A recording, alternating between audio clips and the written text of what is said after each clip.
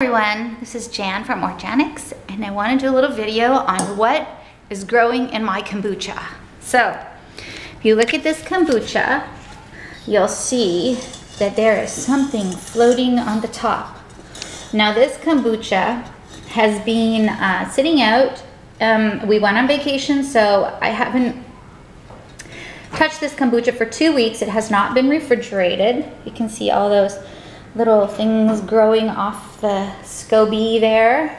And so I want to strain this off, but I want to just tell you something about kombucha that you may not know. So this kombucha is raw and unfiltered kombucha that I make in my studio. I make it in oak barrels. I have the ability to make about 45 gallons a week. And this, like I said, is about 2 weeks old, not refrigerated, but it is very alive and is full of probiotics and glyceric acid, which helps fight cancer, glucosamines, great for your joints. It helps fight indigestion.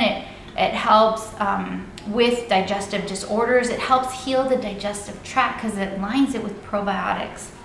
But some people, when they get their kombucha, they're afraid, oh gosh, it's growing something. And as long as it's not black and fuzzy or white and fuzzy, it's okay. This kombucha actually, when I see a SCOBY, which is what this is, a SCOBY, which is a symbiotic mass of beneficial bacteria, beneficial yeast held together with cellulose. This tells me this is good kombucha.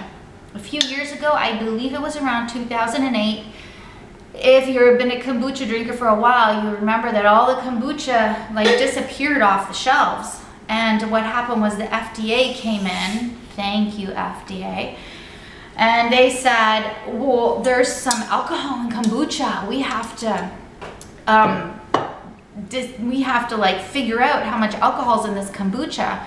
So it disappeared off the shelves for about a year actually. The FDA did testings on kombucha, and they found that depending on how long it went through the first fermentation, how much sugar was used, how long the second fermentation was, depended on how much alcohol was in the kombucha, and it is a very trace amount.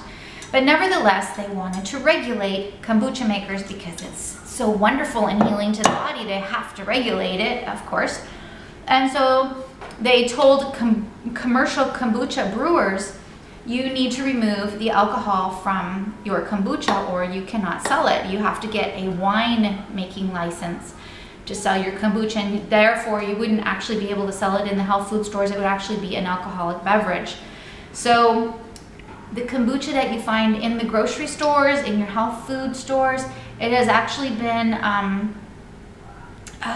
they have to process it. They have to heat it up to 180 degrees for 15 seconds to stop the fermentation process. So heating it up to 180 degrees, guess what that does to it?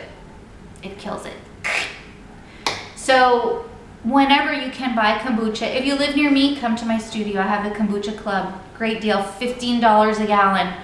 If you live in another city, find it from a farmer's market, or try and find somebody that is making truly raw, living kombucha. And don't be afraid of it. Start with a little bit, see how, it's very detoxifying too, so see how your body's gonna tolerate it. I had one client that had to start with 1 ounce a day because she had problems eliminating, she had a lot of toxins, and she started with 1 ounce a day and worked up to now she can drink as much as she could. But what I'm really proud of her for is that she just didn't drink 1 ounce and stop, you know, because she had detox symptoms. She drank like half a bottle the first time and she had detox symptoms, kind of felt like she had the flu.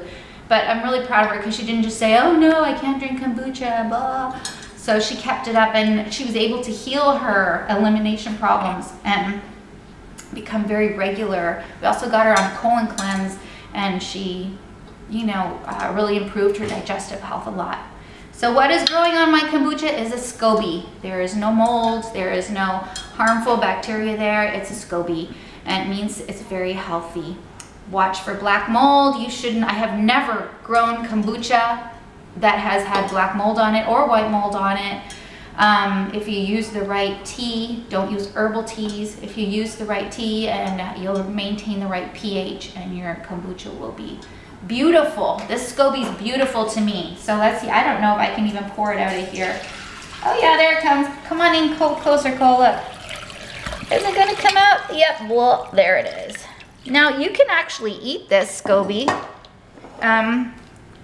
I don't eat SCOBYs. They're beautiful, but I don't want to eat them. So I just actually can put it around on your plants or in your trees, and or throw it in the trash and then drink the kombucha. So bye guys.